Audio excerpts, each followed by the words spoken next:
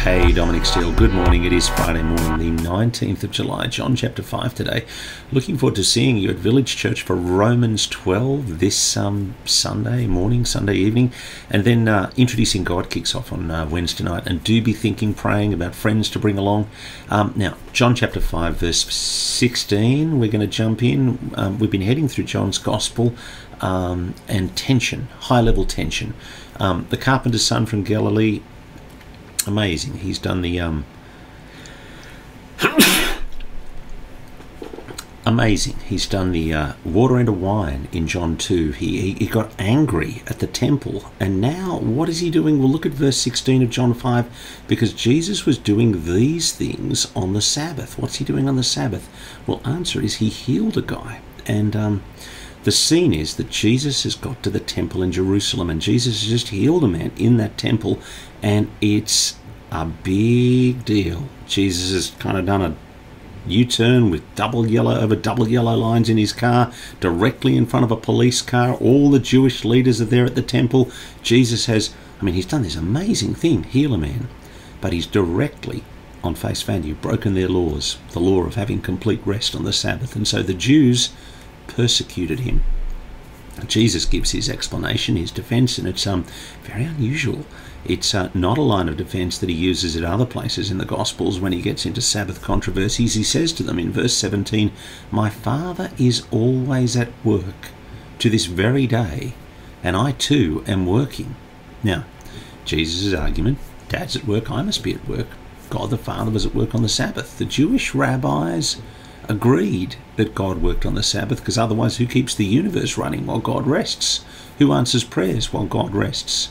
But God had commanded, even though he kept going, that his people have a rest day, a Sabbath day. And it was very important to the Jewish people that they do this.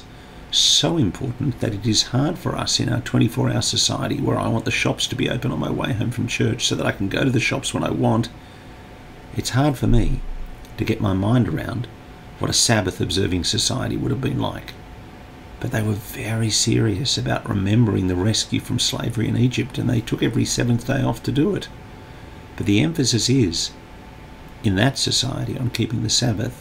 Well, it had got to nitpicking legalism about strict Sabbath observance, and people weren't able to do anything on the Sabbath, and Jesus, when he'd gone to the temple, had chosen to heal a man, shown compassion and love and generosity, and healed, and now is under fire. And his statement is, "My Father's always at work to this very day. I too am working." But the implication is, as God is above the Sabbath, so I am above the Sabbath, so I am equal with God. And that was a red rag to the bull, because they understood what he was saying. Sentence 18, "For this reason, the Jews tried all the harder to kill him. Not only was he breaking the Sabbath, but he was even calling God his own Father, making himself equal with God." Well, what are the implications of that for us? Well, if Jesus is equal to God, then the Mormon Church, the Latter-day Saints people, are wrong. For they see Jesus as less than the Father. And the Christadelphian Church is wrong, because they see Jesus as less than the Father. And the Jehovah's Witness people are wrong, because they see Jesus as less than the Father. All those organizations teach somehow that Jesus is less than God. And Jesus here makes himself equal with God. But then there are problems on the other side as well. Implications for within the Christian umbrella. What does it mean for Jesus to say he's equal with God? Does Jesus submit to his Father? Can you have two equal people and one submit to the other? And actually, these words from Jesus have been at the centre of controversy and gender debates in the church. And it's not that Jesus is addressing gender roles. He's not. He's talking about role relationship within the Trinity. But because the Bible teaches that marriage is a relationship between two equal people, Christian people have rightly looked to the relationships in the Trinity as a template for understanding how the relationship within the husband-wife relationship of two equal people should operate. And so, very significant, the implications of what's coming out of here in verses 16, 17, 18 of John chapter 5.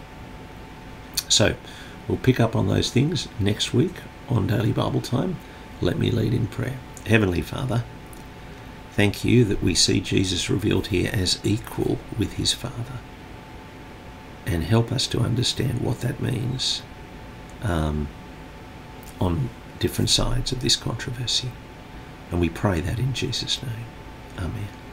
Thanks for joining us on Daily Bible Time today. God bless.